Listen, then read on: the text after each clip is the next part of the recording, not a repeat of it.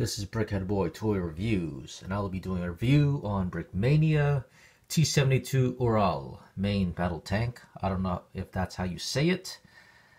And this contains 686 pieces plus some printed instructions. Number 846, and the skill level is intermediate. And here's the back of the box, ages 14 and up, released in 2016, and this is currently out of stock. It's been like that for a while, but when it was in stock, it was $345. So with the box empty, you get your instruction book and your pieces. So without further ado, let's build it.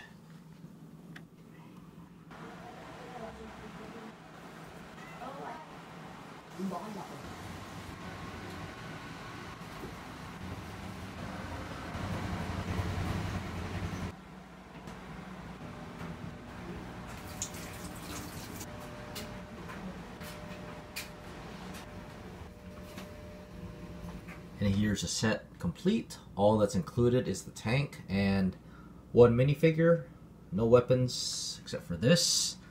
Got your instruction book and of course the box.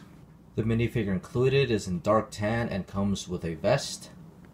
Though you get the yellow colored head, let's take a look at the torso without the vest and accessory or the helmet.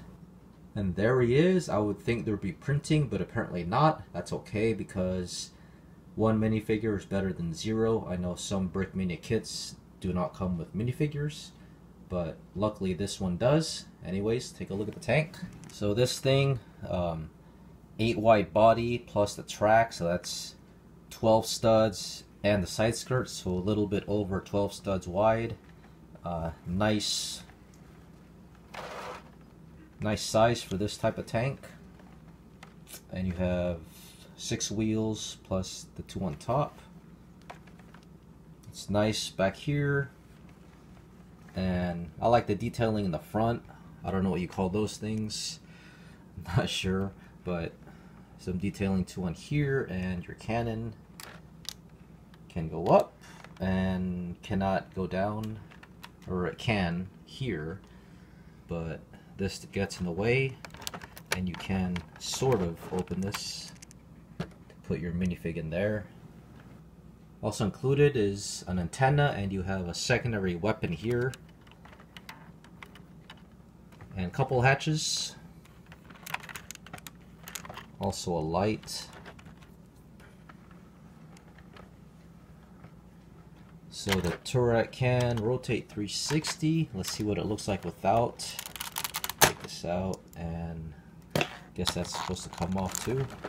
So these types of tanks, the turret is a little bit small, kind of low. Here's the body, and you can remove this to reveal just a small little interior. Nothing else in there. I mean, even here. So kind of plain. And with the tracks, there are 61 on each side. These are the custom track that Lego doesn't make. Unfortunately, with this tank, it doesn't rotate very well. The track has a issue going around the wheels, and little flaw on this side is these parts here detach a lot. Let's test it out on carpet because hard surface, there's no way.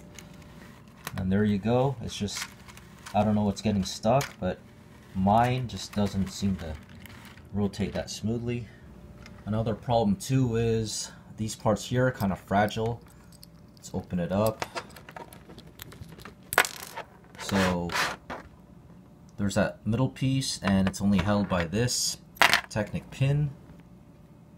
It's a 2 stud wide, so what I'm going to do is replace it with 3 studs, see if that works. So I put that in, and this holds way better. I'll do the same thing with this side here. So much better. So now, time to conclude this review. We all know that Brickmania kits are expensive, and this is no exception. This one here, though, I think is not that much of a good deal to others. There are better tanks out for just a little bit more. Pay a little bit more and you get better pieces and better tank. This tank, I'd say, just doesn't have many special pieces whatsoever. Nothing too fancy. Only exclusive pieces are the tracks and some of those little miscellaneous hand pieces. Other than that, everything else it's pretty much you can find. Yeah, so for 345, I'd say this for 300 would be good for Brickmania set.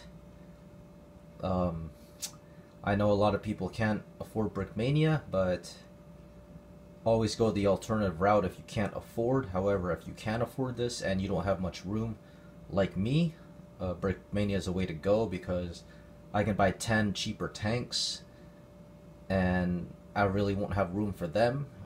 But this one, I'll have room for. That's one expensive tank. That's all I have to say about this set. It's Brickhead Boy. Thanks for watching.